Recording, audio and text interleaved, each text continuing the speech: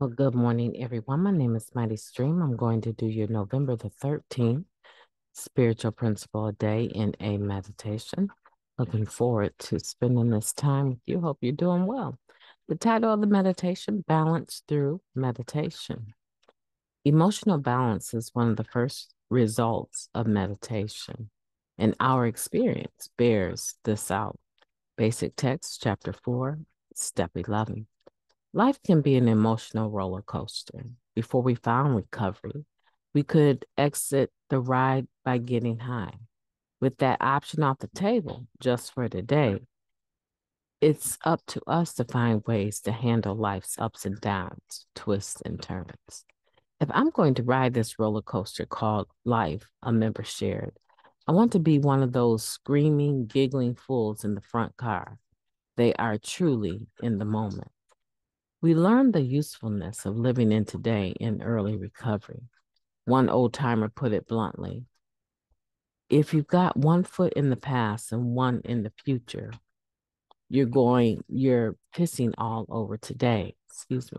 Truly being in the moment is some next level stuff.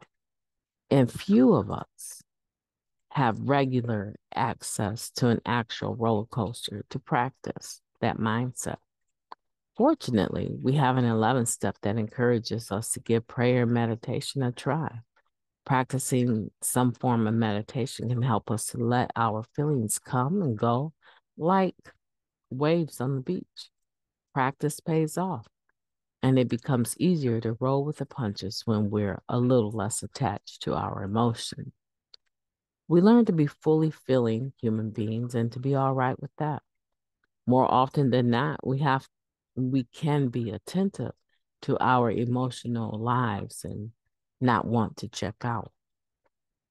One member shared, finding even a minute or two to slow down and breathe can drastically improve my emotional well-being.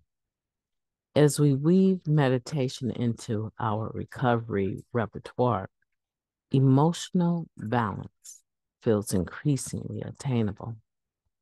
I will remind myself that the balance I have experienced in my recovery is a result of my emotional well-being. I will sustain this state of being by meditating today. I guess the question becomes whether or not you're going to meditate today. It's important to meditate. I think it's very helpful to meditate. Many of us talk about prayer and meditation, but not many of us are able to actually do it. It's something that can help us smooth out the rough edges of our day. The reading compares it much to being on a roller coaster and not being able to actually get off anytime we want. Mid-ride, you can't get off. But if you have prayer and meditation, you can actually take a break from anything that you're going through at any point in time during the day, and you'll be amazed. You will be amazed at the effect prayer and meditation has on your life. We no longer have to use drugs. We have other things that we can do, other things that we can use that are holistic, far more healthy, less dangerous.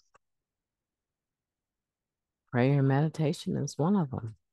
Today, my hope for you is that you will take time for your 11th step today. Have a beautiful day on purpose.